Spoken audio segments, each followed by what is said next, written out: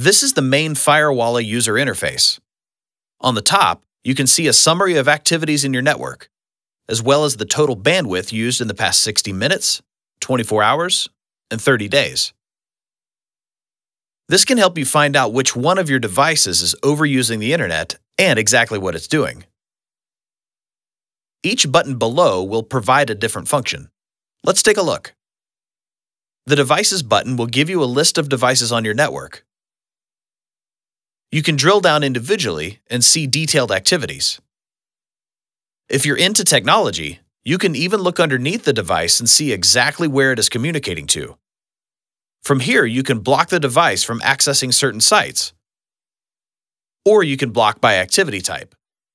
It even gives you choices of blocking for just an hour or blocking permanently.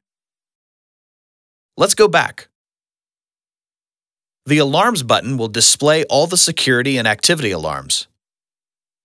Firewalla can alert you with many things, such as hacking attempts to your network, when individuals are viewing pornographic websites, playing games, or even when a new device is coming onto your network. Tap on an individual alarm and it brings up the detail page. Here you can see who, when, and where the activity is coming from. Based on this information, you can tell Firewalla what action to take when similar activities happen in the future. The Rules button allows you to manage blocking rules.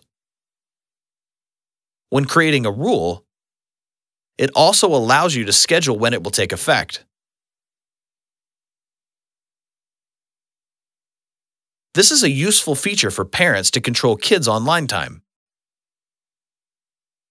The VPN button provides you a secure way to connect back home from public Wi-Fi networks, such as the one you use at Starbucks. It also allows you to access all of your home devices, such as cameras or NAS drives, securely from outside. The Adblock button will disable most of the ads on your desktop and mobile devices. If you don't want to deal with setting up rules, but still want to block pornographic and malicious content for your family, just tap the Family Protect button and turn on the feature. It's that simple and easy. The DDNS button is an easy way for you to get a static domain name for your home network, in case you want to access it from the outside. The Open Ports button will tell you which ports are being opened by which device.